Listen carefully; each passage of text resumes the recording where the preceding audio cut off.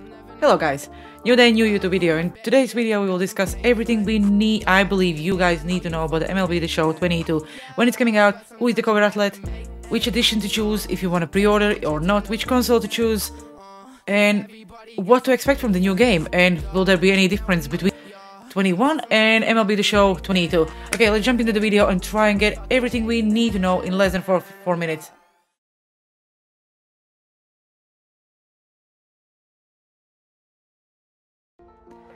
Hello guys, so the main thing what we need to know is who is the cover athlete, and not that it's a big surprise, it's Shohei Ohtani. Ohtani crushes it to deep right field. Goodbye! This guy had an incredible season and I believe we will only see the best out of him going forward. So yes, he's the cover athlete on the Standard Edition and MVP Edition. As you can see on the screen, I think this is the best cover art we ever seen for any sport game. Absolutely incredible. I will show you. Let's have a quick look on some of the teasers they released. I think this is absolutely incredible. I don't actually remember us seeing anything so good for any sport games. This is the best in my opinion. I believe not only my opinion, the best sport game trailer. How good they actually included the culture, skills and everything is just something incredible. I was like, what the hell is going on?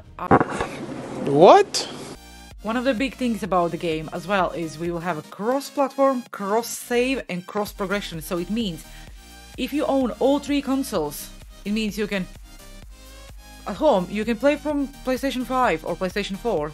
When you visit your parents or your girlfriend or your boyfriend, you can play it on Xbox.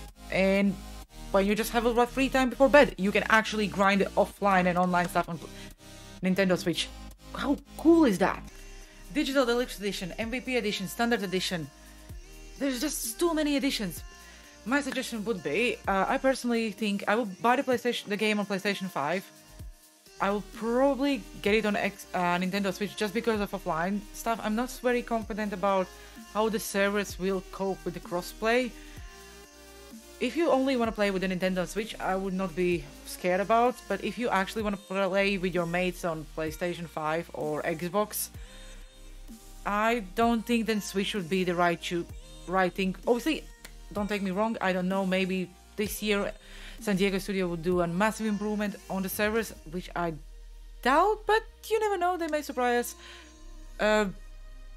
Also, if you're new to the game and you never ever tried MLB before, I would suggest don't pre-order it. If you are on Xbox, it will come to the Game Pass. Again, how good is this? Like, can every single sports game do that?